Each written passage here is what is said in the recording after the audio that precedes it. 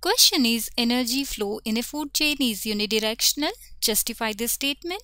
Explain how the pesticides enter a food chain and subsequently get into our body.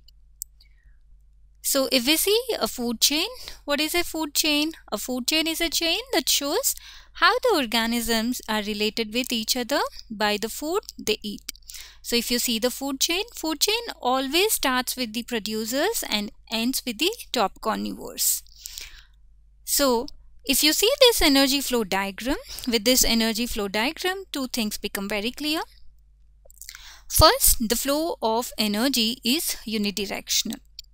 So if you see the energy that is captured by the autotrophs producers here, that does not revert back to the solar input, and the energy which passes to the herbivores does not come back to the autotrophs.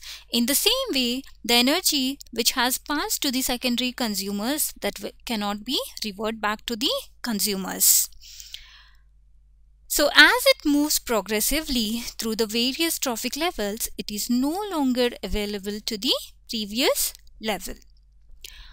So why is it unidirectional? Because the energy lost as heat from the living organism of a food chain that cannot be reused by plants in photosynthesis.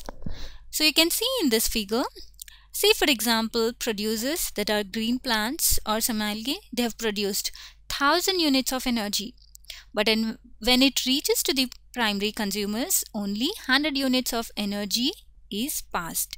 So remaining energy that has been lost in the form of energy, which cannot be reverted back or cannot be reused by these plants in photosynthesis. So that's why it is unidirectional. And another interesting aspect of food chain is how unknowingly some harmful chemicals enter our bodies through this food chain. So pesticides, one of the harmful body that enters through this food chain to man or other animals. So the pesticides are non-biodegradable wastes which pass along the food chain from crops to man or other animals and birds and harm them.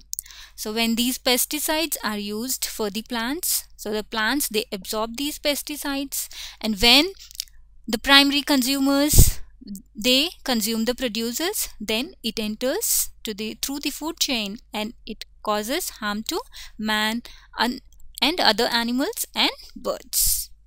So thus the energy flow in a food chain is unidirectional, and in this way pesticides also enter a food chain and subsequently get into our body.